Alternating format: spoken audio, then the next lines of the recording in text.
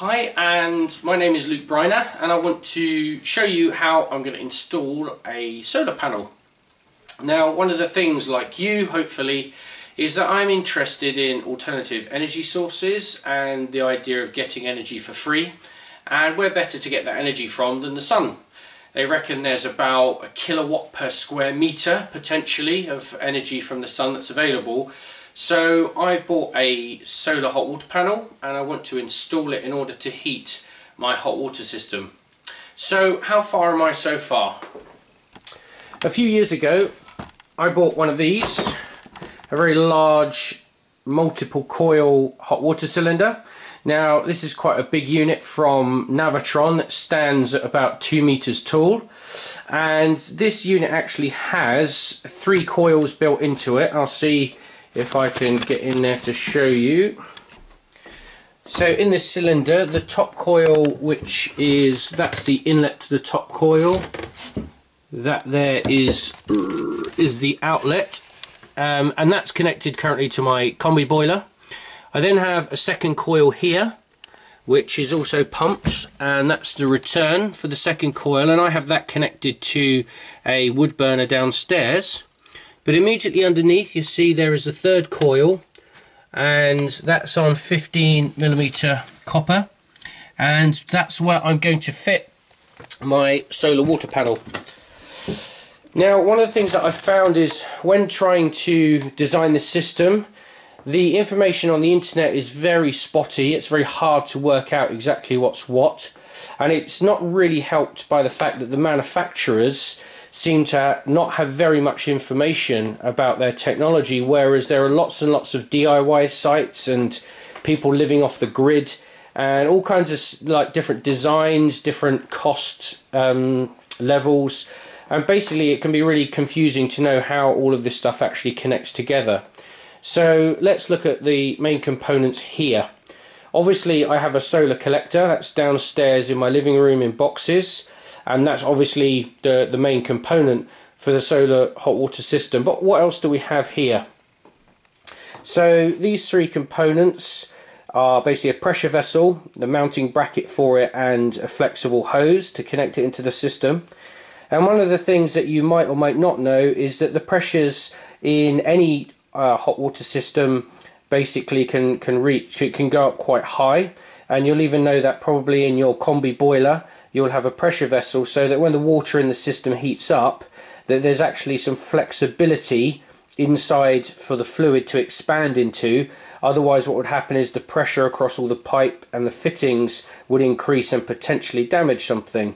So that's no different in the solar system. We still have hot water, it's still going to expand, but significantly the temperatures and pressures involved in solar hot water can be much greater than they are in your normal combi boiler system. So for instance, this is a solar pressure vessel, and you'll notice here that it's actually rated up to 130 degrees Celsius. So be careful, you might have a normal hot water pressure vessel that's only rated up to 90 or 100 degrees, so you really need a solar one. Otherwise you can end up perishing the rubber inside it and getting a pressure vessel failure.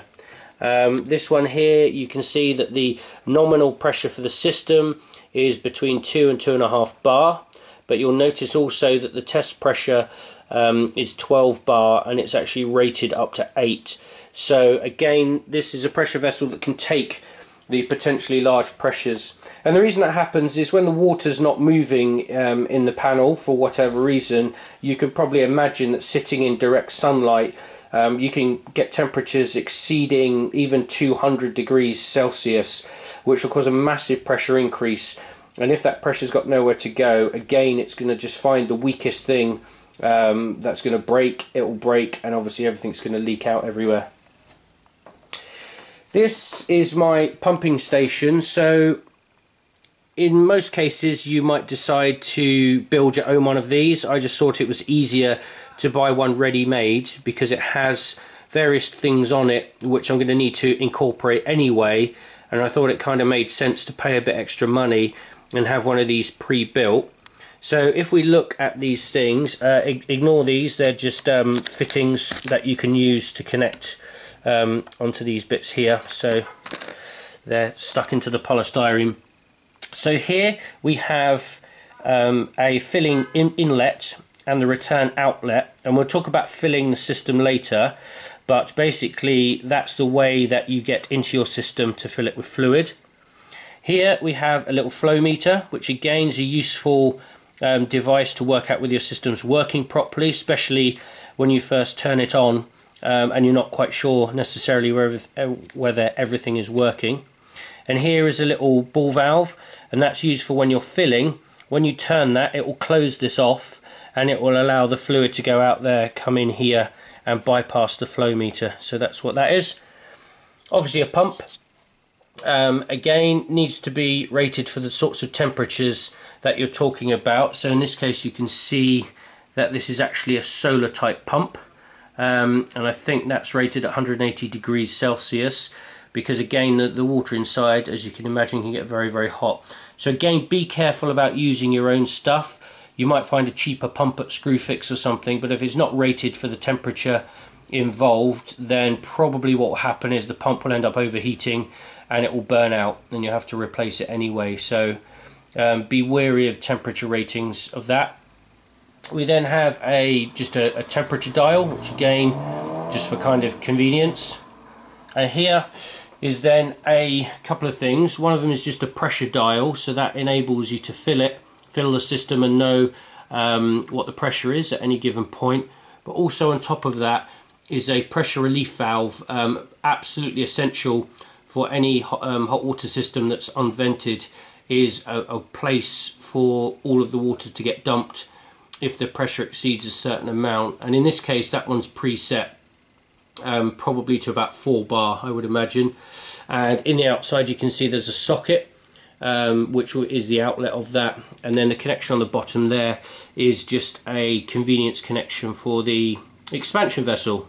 So all of that's built into kind of one unit, which I need to screw on the wall somewhere. And then a couple of other fittings. First of all, just a simple non-return valve. They call this an anti-siphon valve, but the basic idea is if it's, say, night time, your cylinder's very hot because it's been heated up all day, and then outside the temperature might only be, let's say, 15 degrees, 10 degrees Celsius. What you don't want is the hot water in the tank siphoning back up the feed pipe to the solar collector and losing the heat that way. So that's just a one-way valve, a check valve, that will allow water to go into the top of the coil but not return back the other way. Another thing that comes with the Navitron kit is one of these very large Spirotech deaerators, and this is kind of like an automatic air vent that you have on your radiator system, where if we look, probably can see it in there, there's basically a set of gauze inside of that, and the water, the fluid passes through that, picks out air bubbles which travel up the body, and then they're vented out the top here. Again, it's a solar rated device. Don't use standard automatic vents because again, all of the rubber and kind of stuff that they use in those is not designed for solar temperatures, and even some of the high temperature ones I've seen only really have ratings up to about 150 degrees Celsius, which might be okay, but again, if you've just got even a few days of temperatures exceeding that, what you don't want is for your automatic vent to start spitting out fluid with antifreeze in it. And then the last component I've got here is really just a plastic tank. It's not particularly interesting, but on the top we just have a kind of push fit hole for a 22mm pipe, which is going to go in there. Something in German, which I'm guessing is fill hole or something like that, or filling point, which you can put your glycol and that kind of stuff into, then your water into there. And then we have a little tap at the bottom where on the sides that's your kind of 1/2 inch outlet, and I'm not sure what that bit is on the bottom yet. I think it's just a screw in order to drain stuff out. So they're really the main components of the system. It kind of seems a bit kind of tricky even at this stage for me, because I'm having to kind of design this system a little bit by myself. If you know a helpful plumber, by all means talk to them, but be aware, if you don't really know what you're talking about, which I kind of half do, there's always a chance that the people you talk to might give you very confident advice, but if they've not actually done this stuff before professionally, they might not really be aware of the things that are different between this and, say, a normal hot water system or central heating system. So, for instance, you really have to use compression fittings onto the collector, certainly at the top end of the system where the temperatures will get the hottest. I've heard about solder fittings melting under some of the temperatures. So again, an inexperienced plumber might not realise that. So you really need to stick with compression. And in fact, the Navitron kit comes with compression fittings for the collector end of things. And then I've got this twin sole, which basically twin solar pipe that's insulated. And again, they're compression nuts on the end. So down the bottom end of the system here by the coil where this part's going to be, the temperature shouldn't get quite as hot, but again, if you're only putting a few fittings, just buy some compression ones, and then you won't have any sleepless nights scared that something's going to pop open and drop water all over your house. The other thing is, obviously, you got a bottle of this stuff. This is just the Navitron heat transfer fluid. Again, I think for the kind of money, it's maybe a little bit more than something you might find in a garage or a Halfords or something. But again, knowing that you're getting the right stuff is really important. I've heard about antifreeze clogging up in the system and causing the system to basically get virtually destroyed and need replacing. So for that extra 5-10 quid, whatever it might cost, to me it's just not worth the extra economy. I've spent probably about £1,000 on all of this, including the collector and all of these parts and the pipe and stuff like that. So for want of another £100 or £150, just making sure I'm getting the right parts just seems to make sense to me. So I've kind of got this. I'll talk about the filling in a minute, but the initial kind of question is, apart from the system design, which you might or might not already have done, is like, where is this going to go? So I've got my airing cupboard. I've already taken out a shelf that I'd built in before, so I had one of these shelves up there where the holes are. And what I've realised is, you know, I'm a neat person. I like it to be neat. I'm trying to find out where it's going to fit. But to be honest, with an expansion vessel and a tank, that's not going to be enough room. I could possibly just about cram it in, but there's no point. What I need to do is need to take out these extra shelves, move all of this stuff out the way for the time being, give myself plenty of space to play with, get the stuff put in, tested, commissioned, and then once I've done that, got the pipes in and everything else, I can then work out where to put my shelves back in or how to do that. So again, let's you know, just make your life easier by giving yourself plenty of room. The other thing is, I'm going to hire a scaffold tower at some point to put the solar collector up on the roof, and I don't want to be hiring it for a week or two. If I can do it in a day, that's ideal. So really what I want to be doing is getting all of this stuff installed with all of the pieces all correct, all in place, ready to go.